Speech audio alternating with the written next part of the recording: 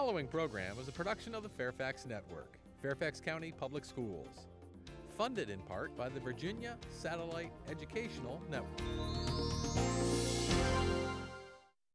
Hi, I'm author Michelle Green. Do you have Moxie? Find out if you do next on Meet the Author.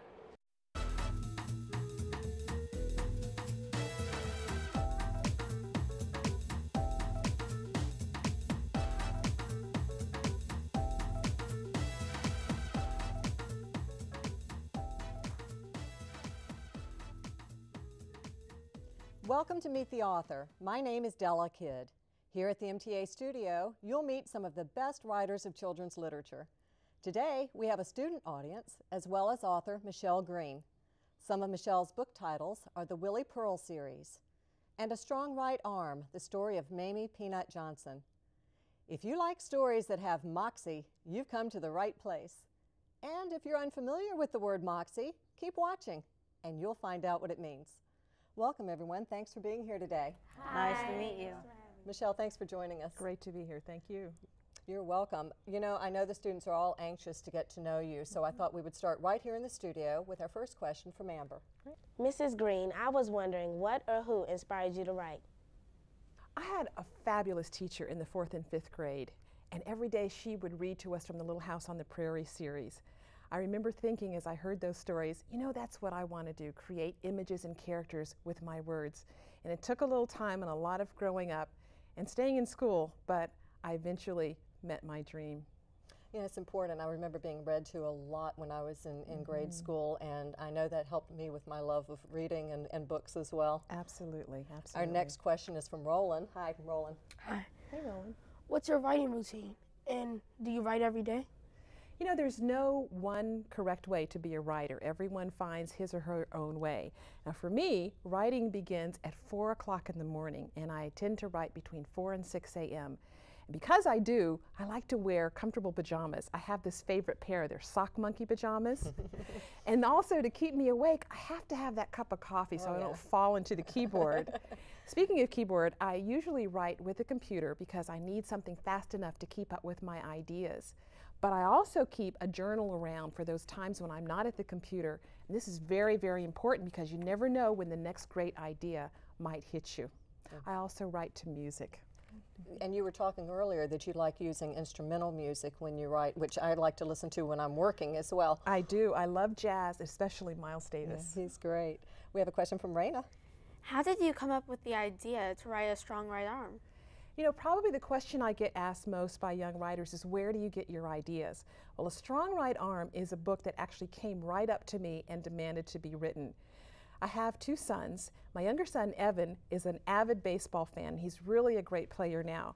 But a few years ago when he was just starting out, well, let's say it wasn't pretty. Oh boy. So looking for a way to encourage him, I literally stumbled upon the answer one day when in my neighborhood there was the grand opening of the Negro Leagues baseball shop. When I went inside that store, it was filled with all kinds of neat stuff. One of the things I found was this t-shirt that had the image of a woman baseball player. I got curious and flipped it on the other side. And Raina, could you read to us the message that's on the back of this shirt? One of only 3 women to play professional baseball in the Negro Leagues, Mamie Peanut Johnson pitched for the Indianapolis Clowns from 1953 to 1955. Her accuracy, hustle, and extraordinary curveball enabled her to hold her own with the big boys. You know, I love history, but I had never heard of a woman baseball player, so I rushed to the counter and gave it to the clerk to ring it up for me.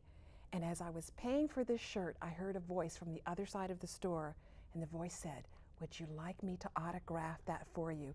And Mamie Peanut Johnson was in the store at that very moment.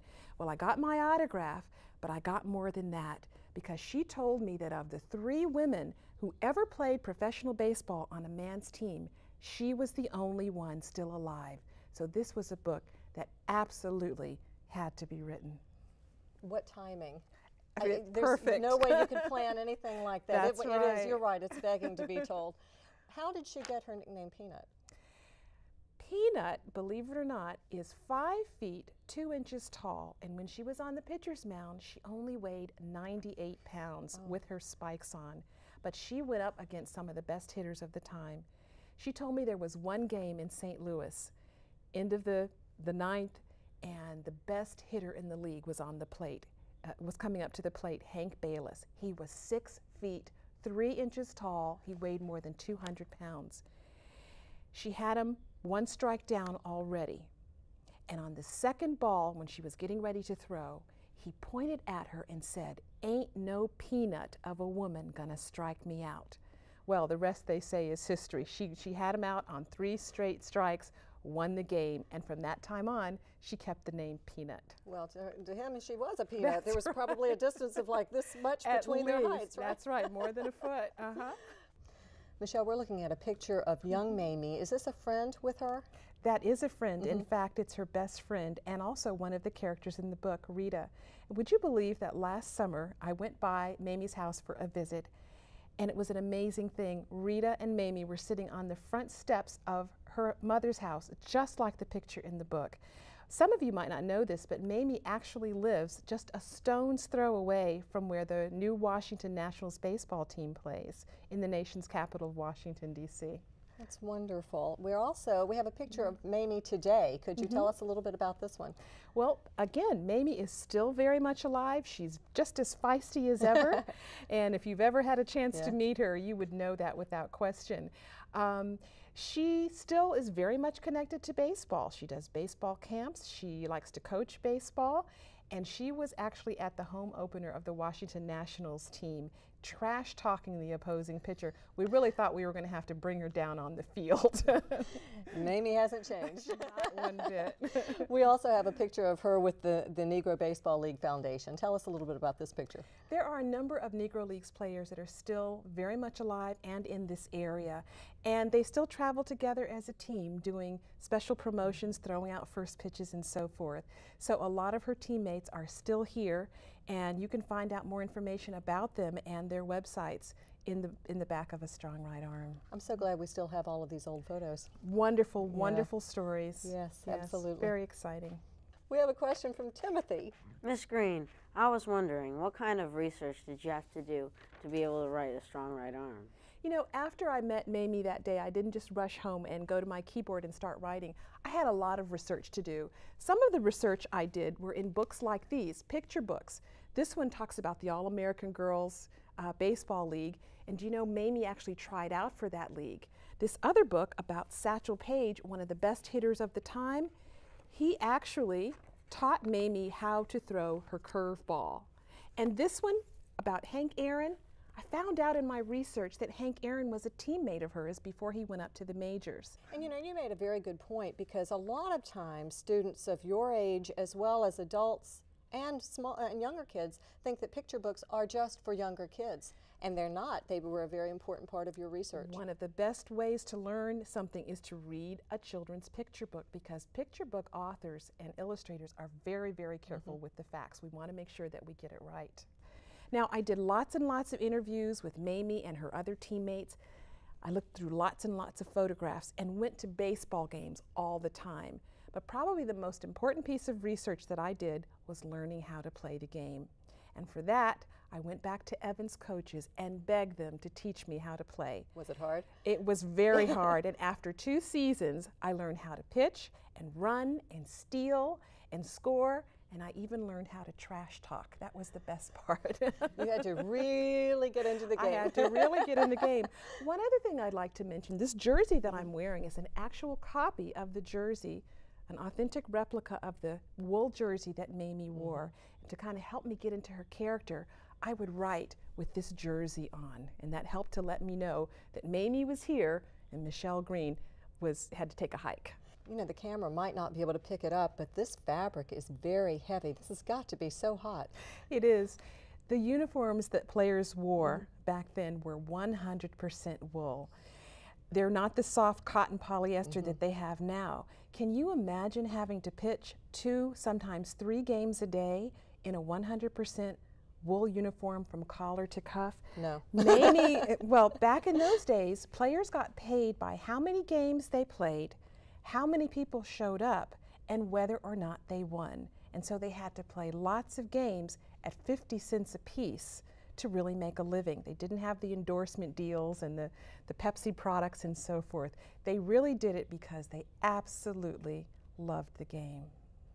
Very different system than what we have now in sports. So much, that's so true. The other thing I'd like to mention is that Mamie, one of the reasons she's so phenomenal is that she played baseball at a time that not only were women not allowed to play the game, and they're still not able to play the game professionally, but it was a time when we had separate baseball teams in this country. I'm so glad that we have gotten beyond those times now. So she really had two strikes against her, one as a woman and one as an African American, and yet she kept on pursuing her dreams. And I'm so happy that she set that path out there for all of us to follow. She set a fine example for all of us. Absolutely. Is there another question for Michelle? I do. Go ahead, Freya. What was your favorite part of the book? I really, really like the very first chapter. It starts out when Mamie was 10 years old and just learning how to play baseball in South Carolina.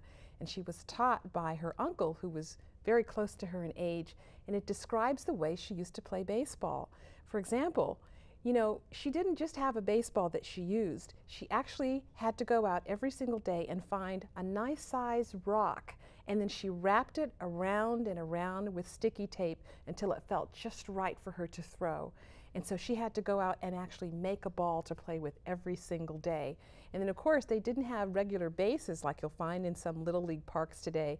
They would make bases out of whatever they could find, tree stumps and pie plates and whatever they could find. It's just good fun out in the front yard playing with her friends. That's my very favorite part of all. We're going to take a short break, and when we return, we'll take the Moxie Challenge with author Michelle Green. Coming up, it's Bookmarks author tips about the writing process. Stay tuned.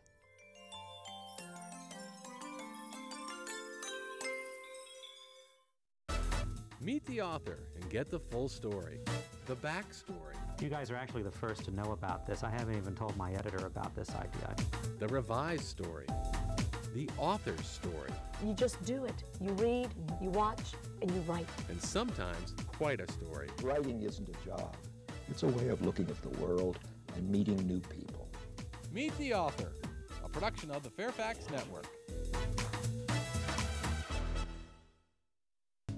MTA Bookmarks. I take that time to edit and to rewrite and to try to corral all my writing into a story, because editing is like the polishing. It's where you make your work a lot better. MTA Bookmarks only on Meet the Author. Welcome back. We're here today with author Michelle Green and our student audience. Freya has the next question for you, Michelle. Mrs. Green, I read in your book that you call Mamie Pina Johnson a living legend. What exactly does that mean? You know, a lot of times we think that important historical events are things that took place a long, long time ago. But there are a lot of people walking around that we would meet every day that we would have no idea that did important things. And so when I met Mamie, she seemed just like another ordinary person hanging out at the baseball shop. Little did I know that she had a story that made her a one-of-a-lifetime individual. And I'm so glad that I had a chance to meet her that day. Oh, well, we are too. Evan, you're up. Did you ever play baseball or softball? And what's your favorite team? It's hard to pinpoint a favorite team because I love baseball so much, but I've got to tell you the World Series Chicago White Sox have my heart because I was born in Chicago, actually. In terms of playing baseball myself, I did play baseball for 2 seasons with Evan's team, and let me put it this way. On the very last night of practice, the coach said, Michelle, he said, we're going to play the kids, and all the parents are going to play the kids, and all the parents, we're going to ask you to do everything with your opposite hand. And he looked right at me and he said, Michelle, you can bat regular. Oh boy. So He would have probably given me the same advice. I think I'll just stick to writing. Yeah. Thank you. Michelle, in A Strong Right Arm, you wrote from a certain perspective. Could you tell us how you approached telling the story? Sure. One of the very first decisions a writer has to make when starting out a book is, whose story is it? Mm-hmm. You know, after following Mamie for 2.5 years and interviewing her, sometimes I really felt that I was Mamie Peanut Johnson. And so the very first line of the book that came to me once I quieted down and sat at my keyboard was this one. Mama never mentioned it, but I'm sure I must have been born with a baseball in my hand. And I thought, that's Mamie's voice. And so I thought, you know, it's really no mystery that I should be writing this in Mamie's voice, because at times I did feel like I was her. In fact, I mentioned earlier that I wrote with this copy of her jersey on most of the time. And so I started writing the book in what's called first person. So the words that you will hear most are words like, I did this, I went here. And when you read the book, it'll be as if Mamie herself were telling you the story. And it really does make it sound very realistic that she really is telling you the story as you read along. Now, if you'd like to hear Mamie's real voice for yourself, if you go to the website, there's a link on the homepage with a radio interview where you can hear Mamie talk about the time that she attempted to try out for the All-American Girls Baseball League. And so, read the book, go to the website, listen to hear Mamie tell the story in her own words. It's fascinating. Thanks for the tip. You're welcome. Evan, did you have another question? Do you have moxie? Do I have moxie? I believe I do. Let me tell you what moxie means. Yes, I think we're all anxious to find out. Okay. Moxie is my nickname, but it's a word that means so much more than that. Moxie means spirit, courage, and determination, especially in times of difficulty. And I've taken that name, and I have found that I'm not the only one that has moxie. Moxie is alive and well in so many of the students that I've met along the way. And Mamie Peanut Johnson has moxie too. You brought along some moxie items with you too, that if you could explain that for us. I did. Moxie was actually a soft drink. It's been around for a very, very long time. It's very rare. And this is what the bottle looks like. And we have taken this word moxie and we have adopted it to make it the name of a very, very special book club for young writers and young illustrators. So that if you were to go to my website, michelleygreen.com, you can click on a very special link about the Moxie Kids Club and find out how you can get Moxie for yourself. Not the drink, but how you can display the qualities of Moxie in your everyday lives. I don't think you could have picked a more perfect title for your book club. Michelle, tell us, what kind of book club is it? Is it mostly a writing club? Can you describe how it works for us? I'll be glad to do that. Moxie is an online community for students who want to write, who want to illustrate books, but any student who has a creative imagination and would like to connect with other students. Through the Moxie Book Club, you can sign up and get newsletters from me that talk about the writing process. You'll meet other Moxie kids, and most importantly, you can submit your own writing, your own illustrating, your poems, and you'll have an opportunity to have them published on the site and on upcoming issues of the newsletter. We're also going to have special Moxie events throughout the year in different parts of the country, like we did this past summer, where Moxie kids got together and had some creative writing exercises. And so I hope that you'll all visit me online and sign up for the Moxie Kids Club. Oh, absolutely. It's a terrific opportunity for kids to join a club without having to worry about transportation, and it gives them an audience for their writing. It's terrific. And another important feature of Moxie is that we are going to have online chats with other famous writers and illustrators, and with Mamie Peanut Johnson herself. So that's a very, very special event to look forward to. Absolutely. Our MTA crew got to see Moxie in action with author Michelle Green. Let's take a look. Hey, we met author Michelle Green at the launch of the Moxie Kids Club. She told us about a writing exercise that I like to call the name game. First, Mrs. Green passed around a Ziploc bag full of blank index cards. She asked us to pull out one card for each letter in our name. Then write one letter on each card. She told us not to worry if we had a short first name. We could use the letters from our first and last name. Miss Green collected our letters, put them in another bag, and mixed them up. We then had to pick 8 letters out of the bag and set them face down in front of us.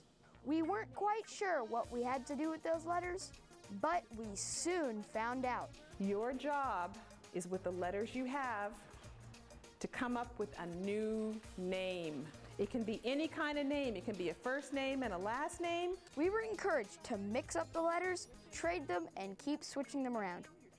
As if that wasn't tricky enough, Miss Green then asked us to come up with a sentence that describes that person. Now, while you're doing this, grown-ups and Moxie kids, this is a great exercise if you're writing and you're kind of stuck for characters. Michaela, the bravest in our group, read first. AC Magic, I make magical things happen. AC Magic, very, very nice. The game did not stop there. Miss Green walked around with a bag full of props. We had to pick one prop from the bag and add that to our story. Miss Green shared another great writing tip with us.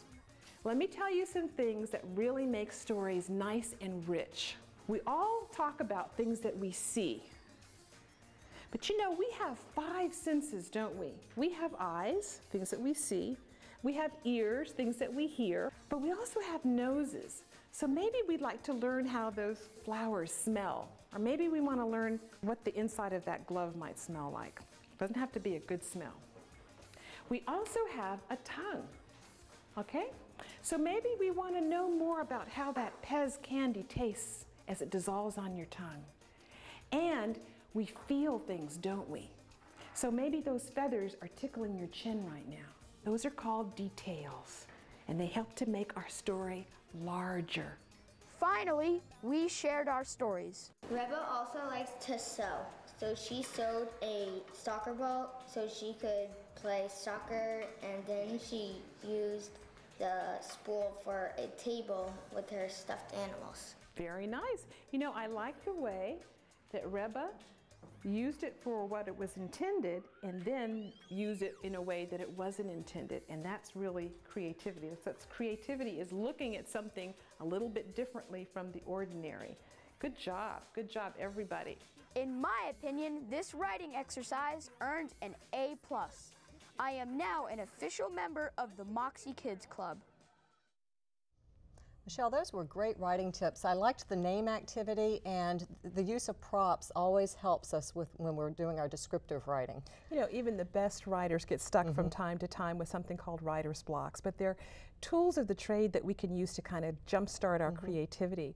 Some of these activities will be in the Moxie newsletter, but sometimes when you get stuck, you can just take a walk, get away from your writing for a little while, do something else, and come back. Gives you a new perspective. It absolutely does. Roland, do you have another question? What do you think the hardest part about writing a book is? The hardest part of writing a book for me has always been getting started. Because I write historical fiction and biography, I have to do a lot of research, sometimes a couple of years or more. And most writers that I know are procrastinators. And so we like to take our time getting started. The good news is, once you have the discipline to actually sit down and get underway, for me, the writing comes very, very fast. In fact, the first 4 chapters of A Strong Right Arm were written in 1 week's time. So it's kind of like storing up all the facts and then just getting underway. The thing is to do it, just do it. Did you bring a manuscript along with you? It looks like you've got something there with a lot of markups on it. Unfortunately, yes. Now, I've been writing for, 15 years or more, so you'd think I would know my way around a book. And yet, here is a copy of the manuscript of A Strong Right Arm. Now, a manuscript is what we call a book when we first send it off to the publishers, and this is how it came back. Now, talk about needing moxie. It takes a lot of courage and determination to keep going when the editor marks up your manuscript like this. I went through this 6 times before they thought it was ready to be published. The next step was that they set it into what are called page proofs, and you can see now it's starting to look like a book. But you'll also notice more markings, so we still had work to do. Finally, in the very last stage before it went to press, they put out a proof like this. And even though it looks like a book that's almost ready to be printed, you're going to see all of these sticky tags of all the last-minute changes. Some of the changes are small. Some of them were big, like having to write a whole new chapter. But whether you're a young writer or whatever it is that you want to do in life, stick with it. Stick with it, keep working, don't give up, and don't be discouraged. And eventually, you'll succeed. It's very exciting. Raina, do you have a question? Mrs. Green, is your Willie Pearl series based on your own life? It's not based upon my own life, but it is based upon a very special person, and that person is my mother. And yes, her name really is Willie Pearl. This was the very first children's book that I wrote, And it was about my mother's life growing up in a Kentucky coal mining town back in the Depression.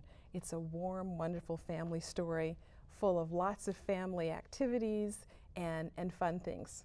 Yeah, I read that story and it really touched me. I think it's a story that everybody of all ages should read. Thank you. You're welcome. Timothy, what is your question? Have you written any other books? I know you've written the Willie Pearl series, and can you tell us about the books that you haven't talked about and have talked about? Sure. One of the books that I'm working on now is called Oscar Invincible, The Life of Oscar Micheaux.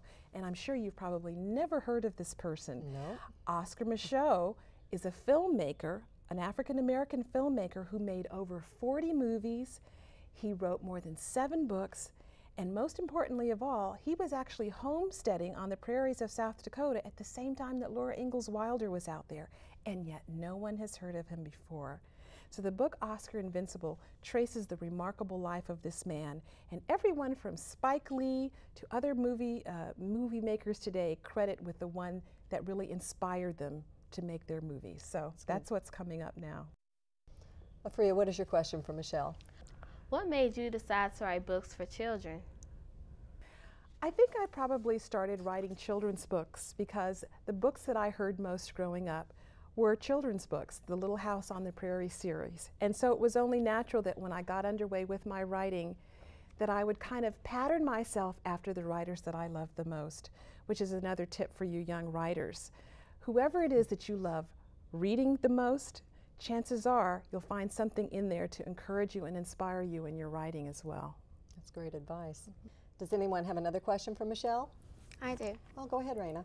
Mrs. Green, what types of books do you like to read on your own free time?